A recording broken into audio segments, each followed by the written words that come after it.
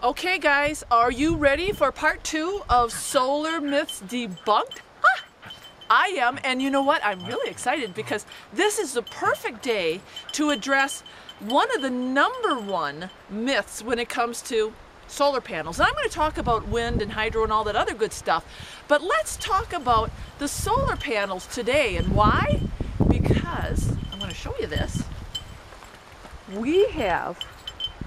There's the panels. There they are, right up there. And look at that. Where's the sun? There's no sun. Well, you can't have solar panels and any energy at all if you've got, clouds like this, right? Right? Or is that a myth too?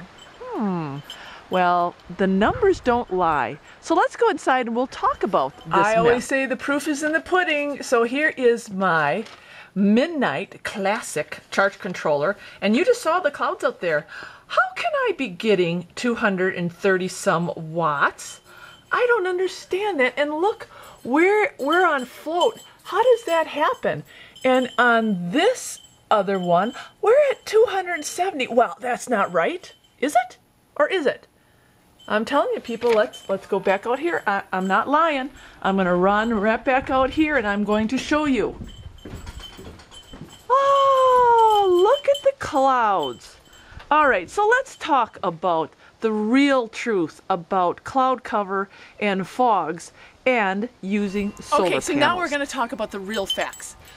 I really like this because there's so many misconceptions about clouds and fog and solar panels just not being efficient enough to even look into. Oh, people, please, please, please, enough. Stop. Time out.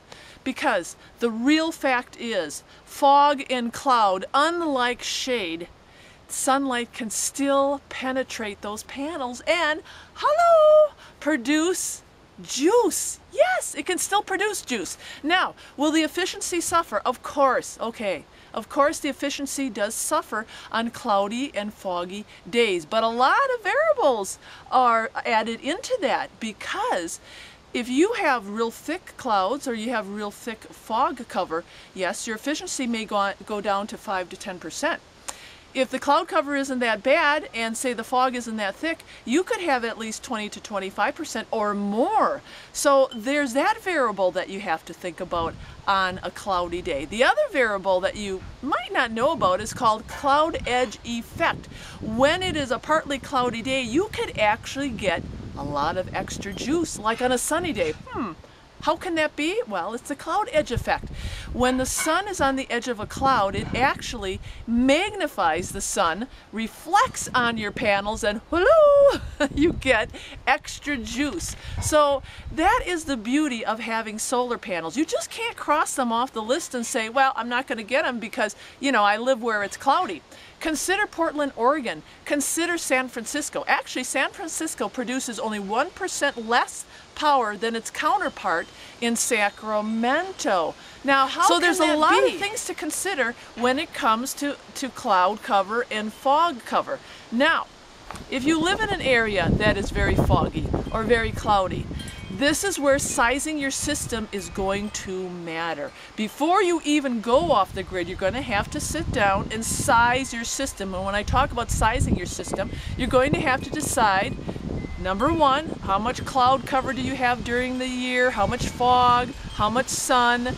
You're also going to have to decide what appliances and what type of electrical consumption needs you're going to have on your homestead. So a whole vast array, and I'll do a video on that. But the bigger your array, especially when it comes to living in an area that has a lot of fog, the better you are going to be able to handle those cloudy days. And always remember, you have a battery bank.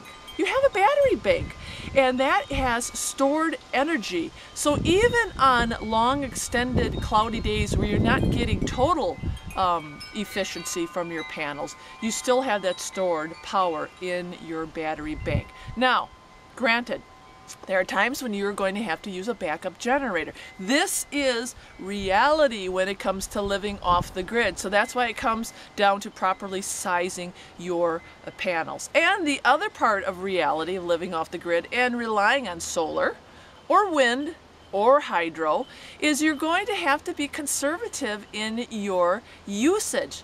You know, this is a lifestyle, people. If you decide to go off the grid, it's, well, I shouldn't even say it's just a lifestyle, it's a philosophy. Why are you disconnecting from the main grid?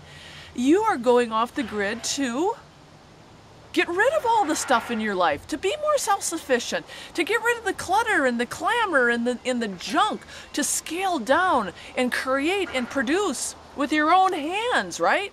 So that doesn't mean bringing everything with you. Now you could. Trust me, I have seen some pretty big setups when it comes to off-grid homesteads, and they've got everything, but they also have very, very big arrays, huge arrays, and if that's what you want to do, God bless you, that's great. But I'm really, you know, I think most of the people come to my channel are pretty conservative, so I'm really addressing a conservative average need on a homestead. Okay, and the other thing that I want you people to really do some research on is have a complementary system. Now, we just have solar panels, and wind did not work out for us because we just don't have enough sustainable wind. But you may live in an area that has a lot of wind. I mean, look at, we've got clouds today, and so we are down with our solar, but the winds are whipping. So if you have a complementary system on your homestead, on days when it's cloudy, you got the winds whipping up, you can get some extra juice. Even when it's sunny and say the wind decides to whip out, you can really top off your batteries very quickly. So partly cloudy, partly sunny. I think I debunked that myth. And I think I debunked the other myths too in not only this video, but my last video. But this is really the bottom line. If you are serious about going off the grid, you guys need to empower yourself with the real facts. And instead of relying on the experts, now there are solar experts out there, and you can call them up and you can tell them what your needs are, and guess what? I will guarantee that half of the time you will get a solar quote for $25,000 to $30,000 for an average home. Okay, this is the thing with experts. We enslave ourselves to the experts instead of taking the bull by the horns and doing our own research, going out there and getting our hands dirty and going online, Googling, calling people, calling companies and asking questions. Are you going off the grid and trying to look at a more sustainable homestead? Or are you taking the city life with your energy consuming hog of a house with you? Well, you can do that and pay $30,000 and listen to those experts, or you can really grab onto the philosophy of why are you going off the grid to begin with, okay? It is a whole change of mentality.